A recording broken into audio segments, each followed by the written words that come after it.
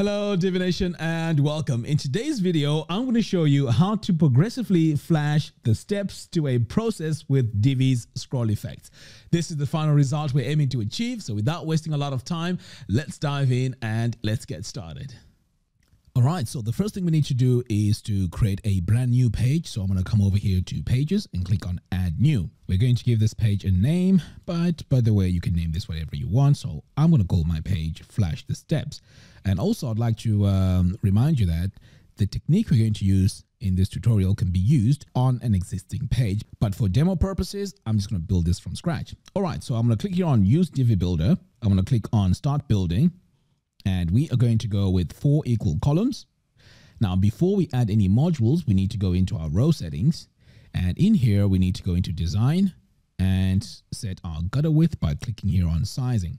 Now, the gutter width is the space between the 2 columns. So I'm going to go ahead and set it to 2. That's just reducing them a little bit. Next, we need to set up our maximum width because by default, it's set to 1080. So we want this to be 80%. And then we're going to save. Next, we're going to add our text module. So I'm going to go ahead and search for my text module here and select it. So we are going to add our text in here and let's start adding it. So I prefer just typing it first. So this is going to be 01. And then on the bottom, we're going to say plan and sketch. So now that we have this set, we need to highlight the text that says plan and sketch and then set this to heading 2. Now let's go ahead and customize this text. So we're going to come over here to design and we're going to change our text. So we're going to set this to Lato. So I'm going to come up here and search for Lato. And by the way, this is a free font. So go ahead and search for it and use it. On the weight here, we are going to set this to bold. And we also need to set our text color by coming over here. And I'm going to add my text color like that. Now, if you want to use the exact same colors and sizes as I'm using throughout this tutorial, I will leave a link to the post in the show notes below. All right, so now that we have this set, we need to now work on our heading 2. So I'm just going to click here on this brush tool and let's change our heading font to Oswald. So I'm going to search for it like that. And we also need to work on the size. So first of all, before we do that, let's go over here to our font weight and we're going to set this to light. And then for our size, we're going to set this to 32. Let's go to our letter spacing and set this to 1. And for our line height, we're going to set this to 1.3. Right, so now that we've set all this up, we still have more things to set up. So we need to add a padding both to the top and the bottom. So let's scroll all the way down here to spacing.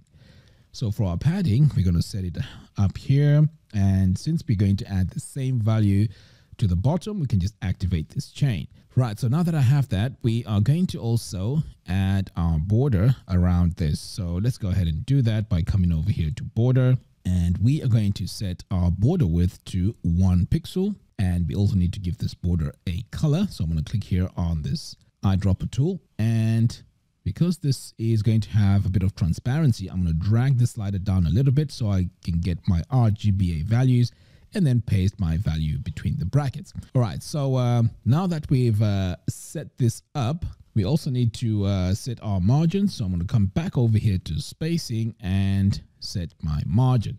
So my margin bottom here needs to be 0. Now, as I'm looking at this, I can see that my text in here is way too close to the edges. So that needs to be fixed by also adding a 10% to the left and the right. So let's go ahead and do that. So I'm going to add my 10% here and I'm also going to apply it to the side. All right, so that's looking great now. The next step now is to add an image module. So I'm going to save this, click on this plus button and search for my image module and select it. So to add my image, I'm going to come over here and the image I'm going to go with is this one here. But note that this image has transparency and also the size is 800 by 640 pixels. Now, it doesn't mean that the image has to have transparency. You can just use any image as long as it has roughly these dimensions. All right, so I'm going to click upload an image. So now you can see my image has been added. So what I need to do next now is to save this. And then I need to save myself a lot of time. So I'm going to come over here to my row settings and delete all these rows which don't have anything in them. And then just duplicate this 3 times. There we go. So now I don't have to go in and do all the steps that I did in step number 1. So now that I have this now, all I have to do is to go into each and every one of these and change the titles. So I'm going to go into this one here, and this one is going to be called Digital Refinement. I'm going to save this.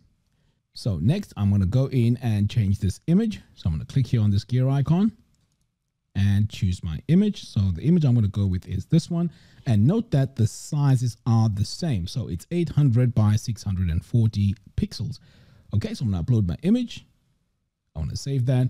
Okay, so now I'll go ahead and finish off the other 2 columns. So I've gone ahead and added the numbers as well. So this is 1, 2, 3, and 4. I've also added my images. So the next step now is to add our scroll effects to column 1. And to do that, I'm going to come over here to my row settings, click on this gear icon, go to column 1 and click on advanced scroll effects. Okay, so now that I'm on scroll effects, the next step now is to just add all the information that I need. So here I need to start off with fading in and out. So I'm going to go ahead and select that, activate it, and now I need to add the finer details. So my ending opacity here needs to be 0. My midpoint is fine at 100, and I'm going to split now the middle here, which is the viewport, to 60/40. So drag this down to 40, and I also need to adjust my viewport bottom to 35. There we go. And over here now, the viewport top needs to be at 65. So I'm going to drag all this way down to 65 and then save.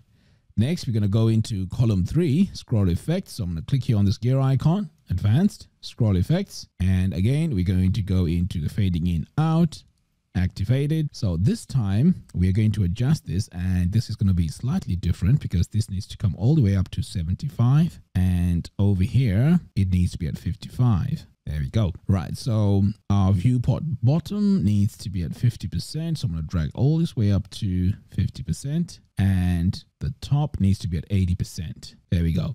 Great. Now we need to work on our ending opacity, which needs to be at 0%. Now moving ahead, we need to go to column 4. So I'm going to go back over here, go into column 4, advanced, scroll effects, fading in and out.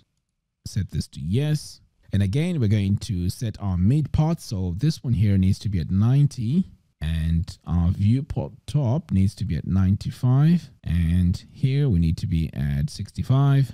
There we go. And our ending opacity needs to be at 0. So we're going to go back, and we also need to do number 2. I almost forgot that. So we're going to come over here to advanced scroll effects. And pretty much we're adding the same effect. So we're going to go to fading in out, activated. We're going to split the middle here to 60, and this needs to be at 40. Drag all this way to 35 and 65 and 0%. Okay, so we're just going to go back over here. Now it's time to add a heading. All right, so let's save this. So we're going to click here on this plus button, and we're going to add a single column. And in this, we're going to add a text module. So I'm going to search for it and select it. And we're just going to call this our process. So I'm going to highlight all this and replace it with our process. Now this is a heading. So let's set this to heading 2. And then we need to go in and stylize it by clicking here on design, heading text. Make sure you're on the heading 2 tab. Let's change our font here to Lato. And for our size, we're going to set this to light, and we're going to make it all caps. Now it's time to give this a color. So I'm going to come over here to my color picker and paste my color in here. Now, as I mentioned before, if you want to use the exact same colors as I'm using throughout this tutorial, I will leave a link to the post in the show notes below. All right, so now that I have this all set, now it's time to set my text size. So I'm going to set this to 70, and our letter spacing is going to be 0.5, and this needs to be EM. Now for this to really balance, this needs to be centered. So we're going to go ahead and center it, and then we're going to save this and drag this to the top. So I'm just going to grab the handle here and make sure this is on the top. And you can see here, as I begin to scroll, this is going to work. So for this now to really show correctly, we need to add a bit of space to the top and the bottom. So let's go back into our rows or even our section settings and give this a bit of padding. So let's say I'm going to give this 15 VW and both to the top and the bottom, and save. And now when we try to scroll, you can see now everything coming into space. All right, so we're going to save this page and then we're going to do a quick preview. All right, so as we scroll, we can see here the first parts, the plan and sketch is showing. Now is the digital refinement, color and branding, and then the final result. So there you have it. Thank you all for watching. If you like this video, please give me a thumbs up and do follow us on our social media platforms. By doing so, you'll be notified every time we release new tutorials. Until next time, thanks for watching and I'll see you in the next video. Take care.